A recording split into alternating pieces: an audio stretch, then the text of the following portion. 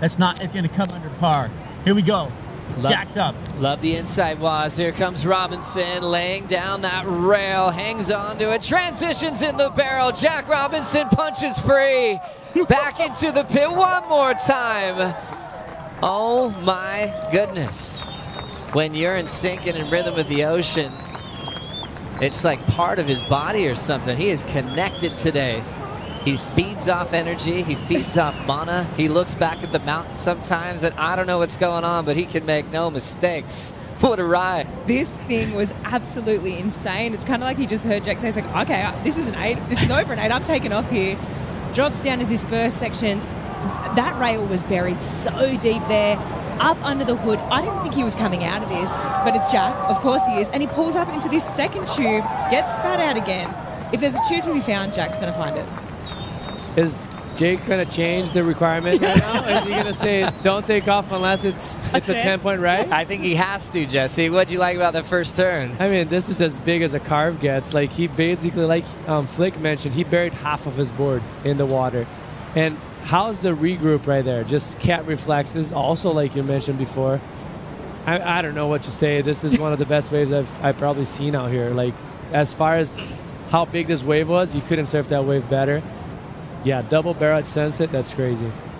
The read and the transition between each of those moments on the wave was the best I've seen all event. So we look out the back, it's like a set's rolling through, and it looks like Molly's having a look. Here we go with Molly Picklum. Delays the bottom turn. Wave raises up. Pickles up into the lip. Big explosion behind her, and what a turn. Molly Picklum taking it to the house. So you can look at it here. Look at these little rivets that Molly had to sort of play with as she like lined up this first section here and just cranked it off the lip. That's radical. Radical. One more time. Yeah, this was so beautiful. It was such a big wave and such a big section. You can really see how powerful that was, and the legs were fully extended there, and she just hung on for dear life. Just really love this angle here. You can just really see that how thick that lip is as she went up to hit it. Beautiful rainbow spray as well. This in my books was probably one of the best, most critical turns that has been laid out by any of the women all event. Maybe in the history of Sunset Beach, actually, when you look at just the disconnect there, the size of the wave, look at right on her heels, an avalanche of whitewater. I mean, not just this event, I'm going to say in the history of women's surfing at Sunset Beach, and Picklum. Final number 4 continues with a peak popping up. Jack Robinson pulls up and under. Comes flying out of the barrel once again and nails it off the top. Robbo looking for another big section. Drills it. I knew he was going to pull in, but it was such a huge risk. And then the wave just lit up like a light bulb, and the whole thing blew up into a massive bubble, and he just weaved right through it. As he came out, he just had the fist pump. You know, you could see him feeling it. And then on the way back out, when he was paddling, you could see him trying to calm himself down, go into Zen mode, and it was a beautiful thing. So it was incredible surfing. Obviously, Italo not out of it ever. I mean, the guy's an animal. Reynos in his corner, he's on that 6'5". He's just telling him, you're going to need another 8, you need another big score. Yelled at him to get back out there and go for it. Sets are on the horizon. Thank you, Hawaii. This is why we're here. This is why we're here. Was one more angle deep on the peak, Jesse. Positioning right there, way behind the TP. And as you see it, he's just like, I need to really move forward because this is very critical how backdooring he is on that wave. And feet on the front, as usual for those surfers when they're riding a tube ride. And right here, he already knew he had 80% of the job done. He just needed to be critical, but not over pushing it. So he would just finish that wave and get a massive score. As you see, a second turn, nice and big. And right here, just laying it back. He could have been more critical, but he held it back. And have a look at Ethan. Just that beautiful style there. First. We didn't see that one before. That was really nice. What a beautiful roundhouse cutback on such a big open section here. Really just hit that section like it was a left-hand big backside turn. It was beautiful to watch. And then straight up into that second turn. Wow, I mean, I think this maneuver is one of the most underrated maneuvers in surfing. And if you can execute it like this, wow. I mean, that's basically 2 turns. You've got the carving maneuver out as if he's going right, and then he went back and hit it like a backhand re-entry. I mean, that is a perfect example of how to do a roundhouse comeback. It's like spa treatment for your eyeballs watching this guy surf. You believe me now for a world title? I've never doubted you for a second. I love your pick. Eli Hanneman and also Matthew McGillivray coming through the whitewater, 8.33, Felipe. Yeah, I mean, that's this is the kind of turns that you want to do at Sunset, you know. Once you have one big turn on the wave and then a second one like that on a big section, you're pretty much know they're going to get a big score, you know, because Sunset, you need that big open face and that big carve, a lot of water. So, and Matt, you know, he's one of my favorites, you know, in bigger surfing, and he just puts everything in the line. And I mean, we're just watching this wave right now, getting an 8.33 2 turns pretty much. So, good surfing. Really love that connection for McGillivray. He's put in a lot of time out here in the off season. Always strong in big open ocean waves. You just reminded me, Felipe, some big turns he provided at Main Break Margaret River. Pick up there in the tube. Jordy Smith. And coming out for Jordy Smith. Disappearing act for the South African former champ out here. And he's bringing his A game in this opening round. That was such, you can see the smile on his face, such an impressive barrel ride. See, here is the score that he got for this. Yes, and this is what we've been talking about all day. You want those waves that actually look small, but they're growing down the line and hit the end bow better. Right here, getting lipped, but then just slowing himself down just enough to get the best barrel of the day by far. Like that was 1, 2, 3 sections and going through that fumble in the end right there. Back to live action here with Miguel Pupo on the backhand. Beautiful snap from Miggy. Lines up this trench of a bottom turn. One more vertical snap. He gets 2 in that time, Miguel Pupo. The 6-point ride will take him into the lead over Jordy Smith. Jordy Smith with a 9.33, searching for a backup score at the moment. 12 minutes, 30 seconds remaining. 3 minutes remaining. But to echo your point, you know, Crosby Colapinto, when he qualified for the championship tour, asked him what he was looking forward to. He said, surfing against his brother, who's right here. Griffin finds a barrel and comes out. This may be the number for Griff. Gets up there early, airdrops into it, and survives the explosion. Griffin Colapinto. We talked about the master and the apprentice, perhaps a situation here. It looks like the master just was masterful in his execution and turned the heat in the final 3 minutes. I saw Willcox preparing a lot of boards. We'll stick with this now on the back end. Big wind up and the Australian connects.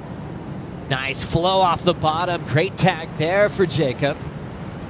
Lip on his heels. That'll end that ride, but great connection on the backhand whip from Jacob Willcox.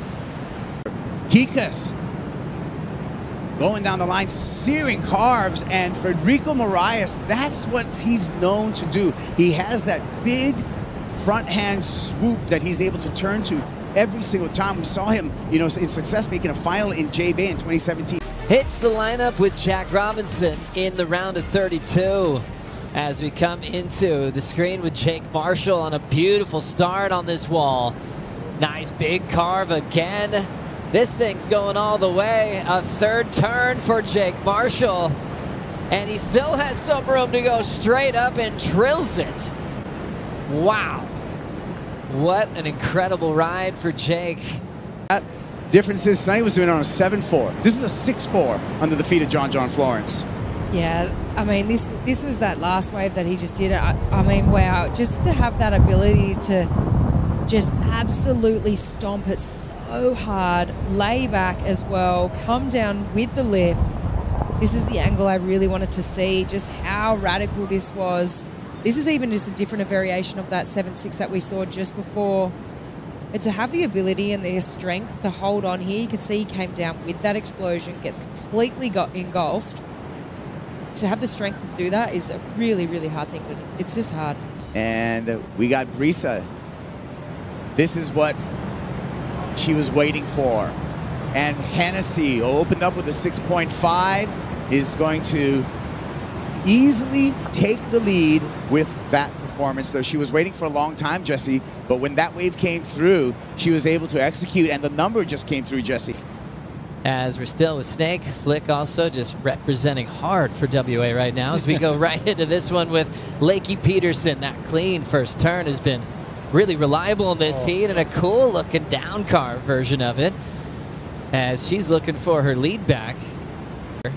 I always love getting Snake's theories too as we go into the barrel with Bettylou. She makes it off the bottom, and an absolute hammer of a finishing move. That's an excellent ride for you. Look out. Bettylou, Sakura Johnson getting the barrel, and then absolute hack to finish. Happen on this wave, Flick. Yeah, this was so sick. Just what Snake said. She really had to be in the barrel. She wanted. There was nowhere else to get around this section but through the barrel, and then lays it straight up into the lip, and sort of resembled that wave that Griff got, you know, in those dying seconds of that heat against Cade. Just, okay, Cade isn't going to go, I'll go. And just, yeah, beautiful serving here. Read that barrel really well. It's the only way through, and just hacked it under the lip. It was super impressive. One more look here, Snake. Wow. And it's like, it's such a hard barrel to read on the bowl here. It's like, it doesn't, sometimes it goes really hollow, but sometimes we call it the breathing dragon. Because it's got so many different like lumps and bumps, and sometimes it drops out. But that's really well surfed. And having that tail drop there just shows her commitment. She couldn't even see. I love the hair flick. I wish I had that. That wasn't just for style. That was actually...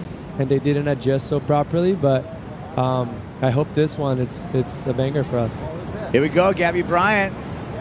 Gabby, two-time semifinalist out here at Sunset Beach with power surfing just like that. Looks like she's angry at being in the elimination round. Gabby Bryan, 21 years old. Like way above average surfing from Gabby. That was excellent surfing. As you see it right here, first turn, just straight, not wiping any speed off, just beautiful off the lip, and right there just engaging the rail and driving all the way through. It's so hard for you to keep that rail engaged the whole time, and she did it so well right here. A little bit more vertical, and then this second one is money right there. Like, beautiful style, beautiful approach. Just violent. A couple of violent turns from Gabriela Bryan, beating up Sunset.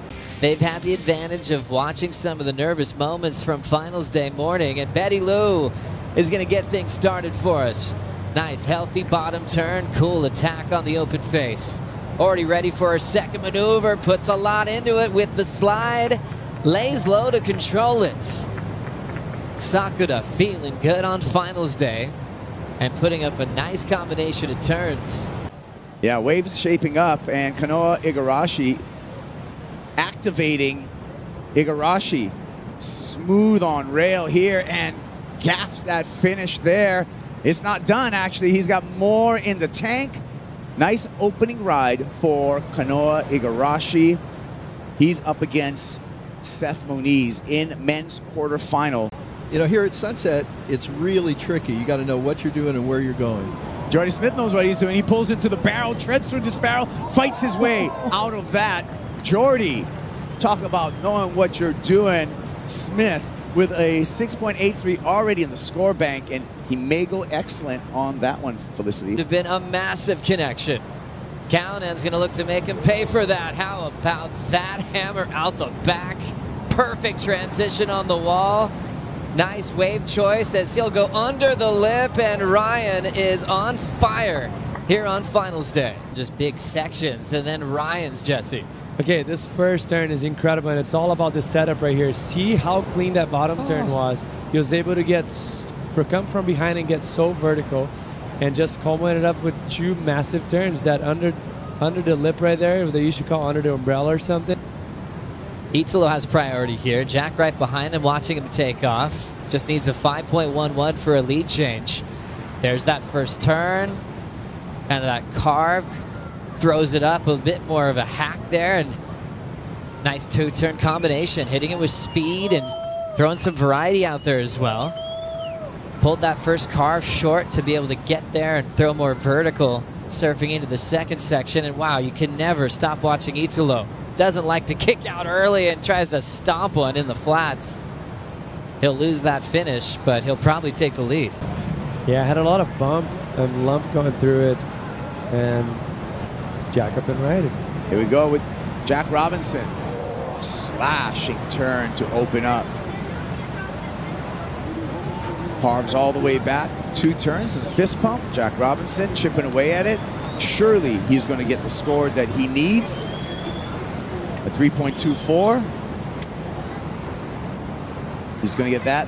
And probably a little extra and take the lead off of Ryan Callinan. Beautiful wave from him, and a little smoother face here for Jack for the beginning. As you see it, he was able to get more on rail and just unleash that turn. Got a little bit caught, but this second turn is just sharp, like on rail, perfect executed, and finish it off strong. Both very good waves, very well served. But check out this turn right here, just laying it so much that he's putting his body in the water. That's why all that water kind of got him getting mixed up right there. And second turn, just the opposite, just clean and perfect. Now starting to claw his way back. Jack Robinson right behind him. Lengthy time on the rail there, just laying back into that turn. Hooks it again. Banks it in the troubled water for the finish. Right. Getting started in the final, Jack Robinson from Western Australia. Throws down that nice, clean, casual arc in the pocket, wide open for that gouge in the critical part of the wave. Off the lip line and looks so solid on his feet. Jack will continue to ride this wave to set up the lift from the Hawaiian Water Patrol. They won't go into the impact zone unless it's a safety moment. This will provide a lot more action in this 35-minute final, already with time ticking down.